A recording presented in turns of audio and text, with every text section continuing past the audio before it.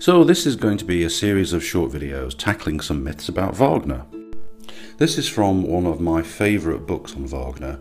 It sounds pretty heavy, Wagner and Philosophy, but it's well written and I found it pretty easy to follow.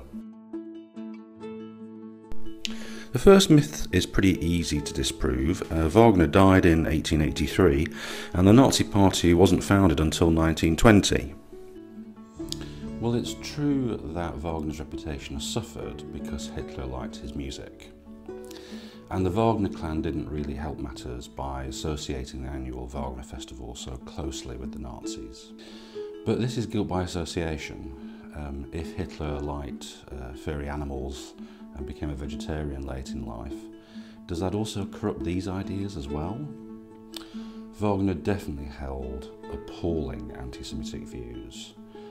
There's absolutely no excuse for that, and they were disgusting even by the poor standards of the time.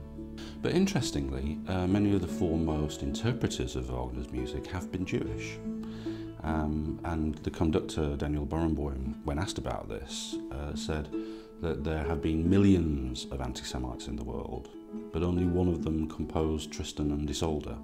And I think that's the key point. The music, in my view, is untainted by his revolting political views. And so if we're open to it, there's a lot to enjoy here. So next week I'll report on Tosca from the King's Head Theatre, and also post some more in this occasional series of myths about Wagner. That's all for now. Thank you. Bye.